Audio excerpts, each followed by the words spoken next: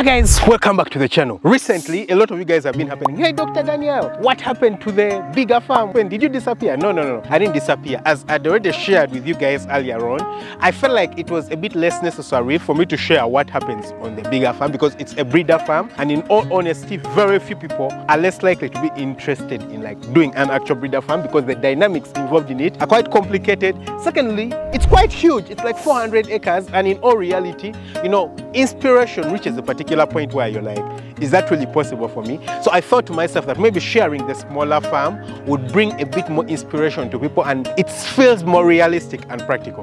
But well, in today's video, we are back to the breeder farm. As you can see, this is one of our chicken houses. I mean, I'll just show you guys the grand scale of the chicken house. I mean, that's the chicken house. It starts from right there, you know, and we'll move and turn around. This is the entire length of the chicken house. Can you see how far it goes and ends? It's a really huge chicken house. It's over 100 meters in length. Yeah, it's about, I think, 180 meters in length, and it measures about 15 meters in width. And as you can see, the walls are quite high. Well, I don't know if you'd call them walls, but they are sides. Yeah, they are quite high, really high. I mean, it's about maybe 10-12 feet to the top. It's really high. With my height, I'm not even half the length of the chicken house. So this is how you want your chicken houses to be. So as you can see, the compound is quite well maintained to make sure that we don't have any animals coming in, to make sure that we don't have rats and things around. Of course, it's impossible to get rid of rats in an environment like this. They'll always find crevices and places to hide, but we try to make sure that we minimize them all around. Again, you can see the side of the chicken house. The wall right here at the bottom is really short. You can see how short it is. It's probably just a little over a foot.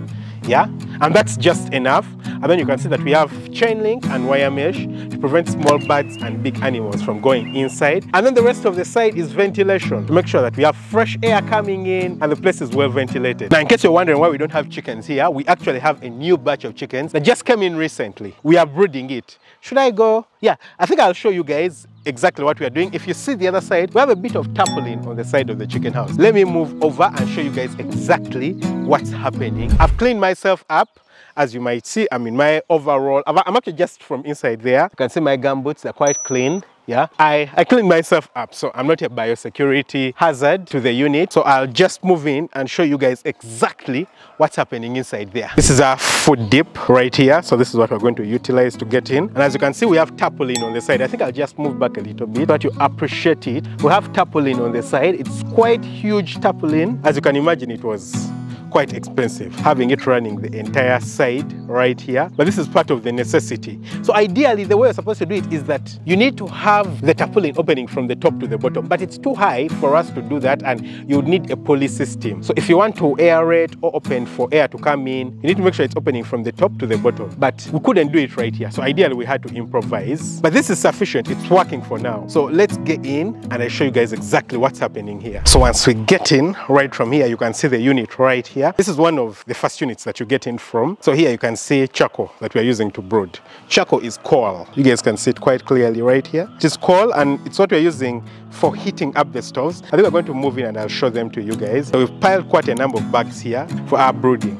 Quite a number of bags, and they're going to work for us very well. And this unit we've also prepared because once the birds get done with the other side, we're going to expand towards this side. So we've divided it towards the other side. As you can see, we have our tarpaulins running all the way to the top. We have a little bit of room at the top, certainly for ventilation, to bring in a bit of ventilation. But also, as you can see, if I zoom, you can see an iron sheet running over it to the top. So it's not like it's direct air coming in, yeah? So it's good ventilation, yeah? We're not worried it's going to bring in drafts inside the chicken house. Then you can see our drinker and feeding system. We've tried to raise it off the ground because right now we don't need it. These are the feeders. They were cleaned, but of course before we use them again, we'll need to clean them again because dust just comes from everywhere. Yeah, dust comes from everywhere. So you can see them again right here. We have quite a number of them. We've placed down right here, and we have litter at the bottom.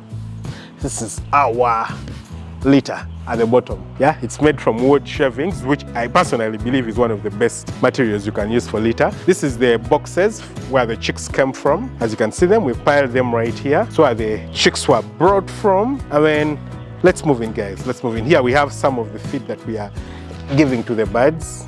You can see it, it's in terms of pellet. So let's move in, guys. We'll use this entrance, and right here you can see our brooder, guys. You can see our brooder. I need to shut the door so that we don't have cold air coming in and draft. So it has started getting a bit windy, so because of that we've closed the sides, the taplings on the sides. But as you can see, here we are. This is our brooding unit. Very nicely organized. Very, very nicely organized. As I mean, look at all the lines. We make sure the drinkers are in one line, as you can see them right here, and the feeders are in one line, as you can see them right here. So there's quite a lot of stuff going on inside here. We'll start with just in front of us. You can see a drinker, you can see a chick drinking water here. So these are birds that are drinking water. This water here has vitamins inside it. You know, it has vitamins and glucose, because you need to make sure that you rehydrate and give the birds extra energy.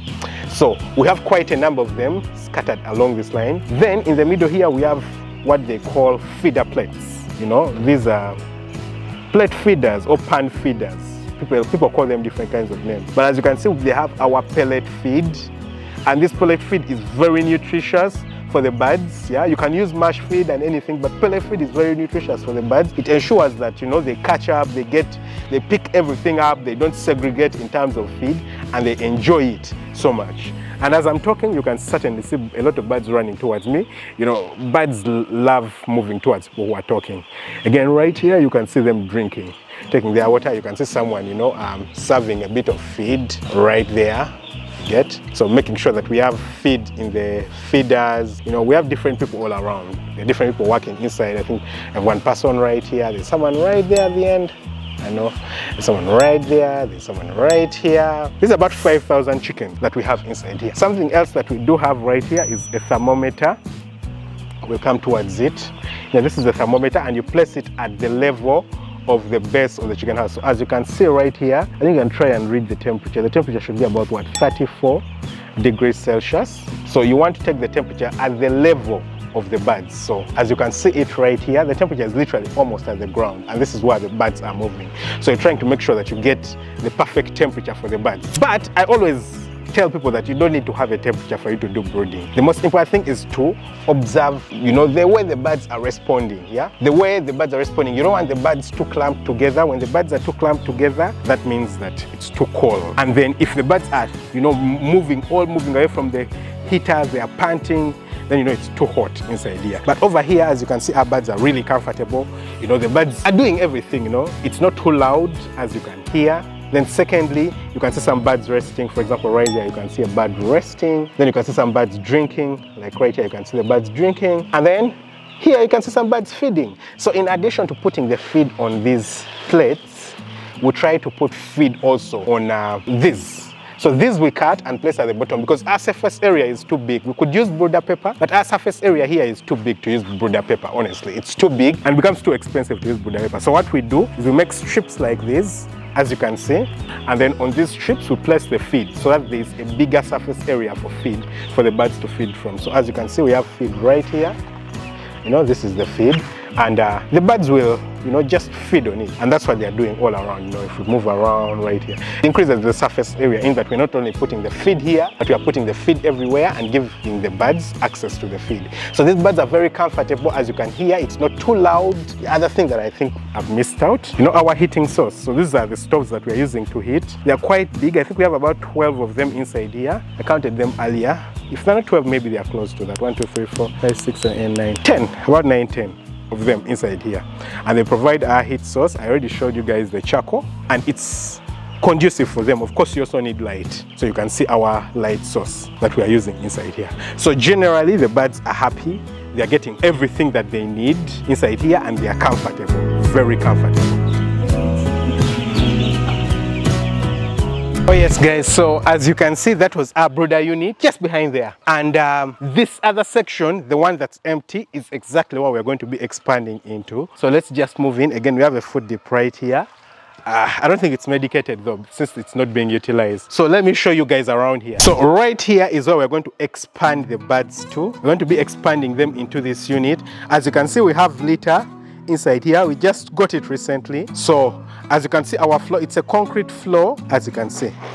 This is our concrete floor. You need to make sure your floor is concreted, and then that's simply a separation using iron sheet for the different unit. In between here is nothing. I think it's like a store We utilize it for a store. So right here, you can see the feeders are up. I mean, you clean them, but after a short time, they are dirty like this. So we need to clean them again. Just before we bring the birds in, we'll need to clean them again. And you can see the feeders and the drinkers. Yeah, you know, this is a drinker, and right here is a feeder. Okay, if I come close by, on the side, you see the house on the other side is a production house. We have chickens that are in production inside here. I mean, it's also really a long house. I mean, see where it's coming from and see the entire length of it and where it stops. I mean, you can't even see where it stops. That's about 200 meters for the chicken house right there. So this litter inside here is going to be sprayed, and the birds will utilize this house. Yeah, 5,000 chickens, and they're going to utilize this house right through to the very end. We don't need the entire house to just run the 5,000 chickens. So it's going to be very sufficient for us, and the birds are going to enjoy themselves. As you can see, the sides properly aerated. I mean, I'm inside here. It's quite hot outside, but I'm inside here and it feels like I'm in AC. Good aeration. This is exactly how we want to construct your chicken house. And when we started these chicken houses, we were constructing them using, you know, poles. Just like this, you know, poles. But now we replace them and we put pillars, as you can see, pillars using brick. So there's no need to rush. You know, there's no need to rush when you're starting out. The most important thing is to have chickens, and the chickens will get you the money to upgrade and expand the chicken houses themselves. So I personally love poultry farming. I mean, on the farm right here, we have a lot of stuff we do. You know, we have goats, sheep, cattle. I think I'm going to show you guys a few of these things later on. But for me, the best thing and the thing I enjoy most is the chickens. And I personally feel like they're the most profitable and they're the most enjoyable. Tell me about your experience in the comment section below. I mean, if you're doing farming and you've been doing farming, I would love to know exactly what do you farm. For me, I farm literally all animals and I grow a few crops, but my passion and the thing that I love the most is the chickens. Of course, also because they are the most profitable. They bring in the most money from me. Who never wants to enjoy money? So for you, what do you farm? Let me know your experience in the comment section below and tell me how you found it. Do you actually enjoy it? Do you like it? I would love to know. Quite curious. Don't forget to hit the subscribe button, smash the notification bell, and hit the like button if you've enjoyed the video. Catch you very soon with another video. Lots of love. Bye-bye.